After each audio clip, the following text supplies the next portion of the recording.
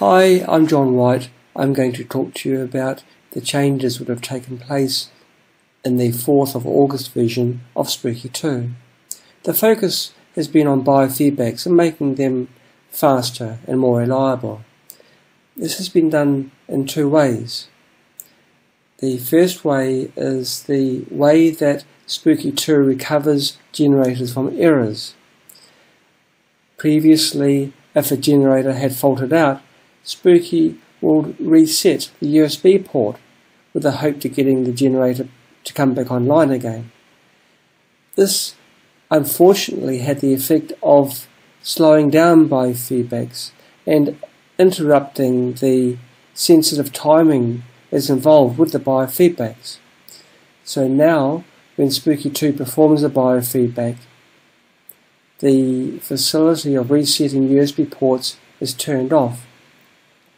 If you want Spooky to never reset the USB port when an error occurs, you can also manually deselect this option here. The other way in which the Spooky2 biofeedbacks have been improved is the facility of setting the biofeedback limits. You can set the allowable minimum beats per minute, the maximum beats per minute, and the maximum heart rate variability that's allowed during a biofeedback scan. We'll do this through an example. I've got currently a Edvon preset loaded that's part of a quarter scan.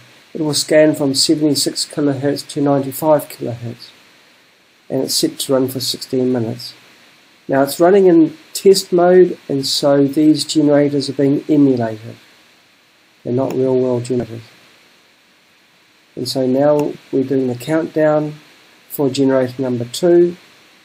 Once a countdown of 30 samples has taken place, the biofeedback will start. Now in emulation mode, the pulse is quite high. It varies between 80 and 87 beats per minute. Now I'll show you through example what the effects are of setting one of the changes in the biofeedback limits. Let's say I set the minimum at 80. The changes that you make here are live. Now any beats per minute which are below 80 will not register as part of the feedback. Now the way that Spooky works, there's got to be 3 successive good samples before Spooky accepts the current sample. Okay, the biofeedback missed a beat there and another one there, and so it's slowed down because I've got the limit set to about here, where anything above 80 is only registered. Now if I make it a little bit more aggressive, if I make the minimum beats per minute 85 perhaps, you'll see that the pulse has slowed right down, or certainly the graph has slowed right down. That is because 3 consecutive pulses at a rate of 85 beats per minute or greater have to be registered before the graph moves on and before the frequency moves to the next frequency. You can see in the graph only the high beats are being registered here. So if you've got a naturally high heart rate, this wouldn't be a problem, but if you've got a slow heart rate, then you have. And so generally we set the minimum beats per minute to around 30 or 40, depending on what resting rate you have your heartbeat at. Now if your pulse generally varies between 60 beats per minute and 80 beats per minute, you'd want to set the variables, the minimum maybe 40 and the maximum 100, which is a 20 beats per minute above or below your resting rate minimum and maximum. But you can go higher if you like. The risk you run if you run too large a range is little glitches in the signal which occur when you move will still be registered as a valid input.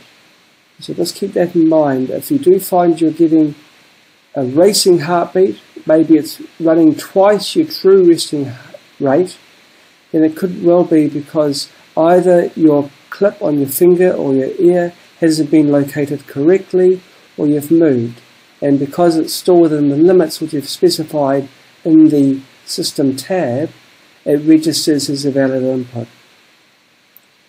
Well, that's it in a nutshell, a bit of a larger nutshell than what I'd anticipated, but this is these are the changes which I've made in the biofeedback scans, all designed to make biofeedback scans more usable and certainly more reliable. There was one thing I would like to mention. If you've got a naturally high heart rate variability, as many people do, if they've got some sort of arrhythmia of their heart, you can set the HRV to a higher value, and so you can make it perhaps 40, and as long as your beats per minute is still within your normal kind of range which you'd expect, then it will still work fine. And so really we've broadened the base of the number of people that can perform biofeedback scans through the changes we've made in Spooky2. Right, okay, thank you so much for watching this video. Goodbye.